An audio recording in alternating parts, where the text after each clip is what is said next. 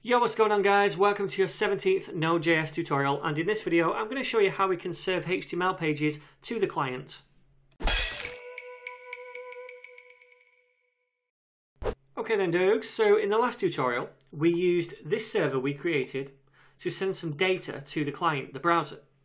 And that data was a readme.txt file, and we sent it via creating this read stream and then piping that to the response.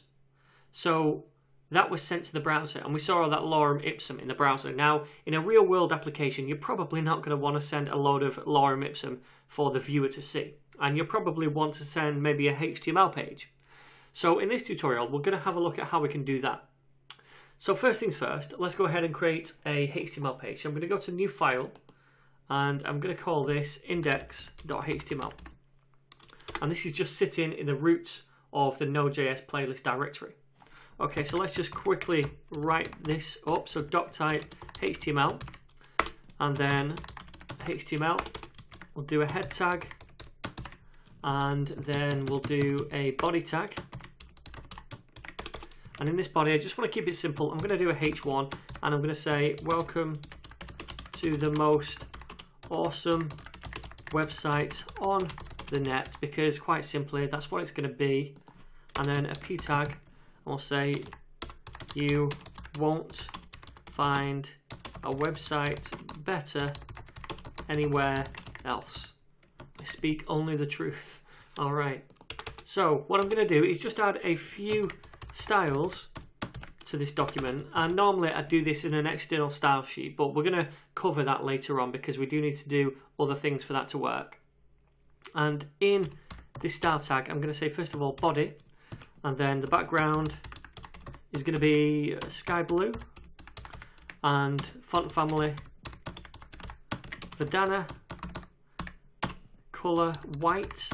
These are just some really simple styles. I'm not doing anything special here. We'll say padding 30 pixels, and then the next one, H1, we'll say font size is going to be, oops, and we want that to be a style tag, not styles. I was wondering why it wasn't picking up the colouring.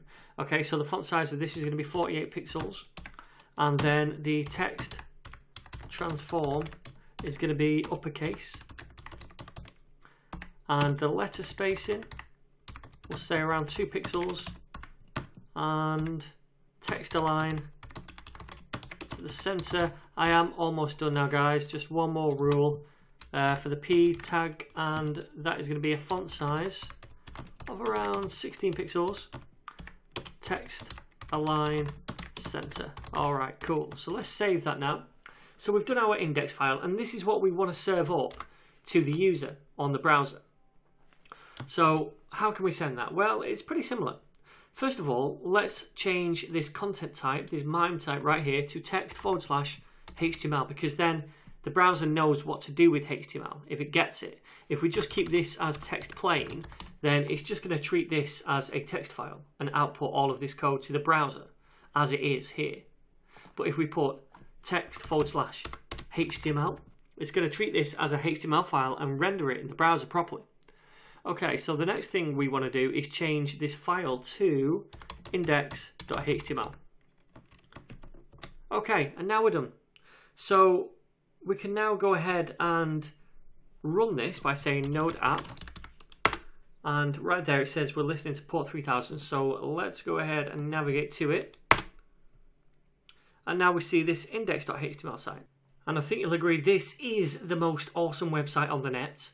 So what we've done this time is, instead of sending plain text to the browser, we've gone ahead and created a HTML file, and we've sent that to the browser instead. We've specified that it's HTML here, and we've supplied the path to the file, and we've sent it to the browser. So that is how we serve up HTML to a client. So if you've got any questions, feel free to ask those down below. Otherwise, guys, I'm going to see you in the very next tutorial.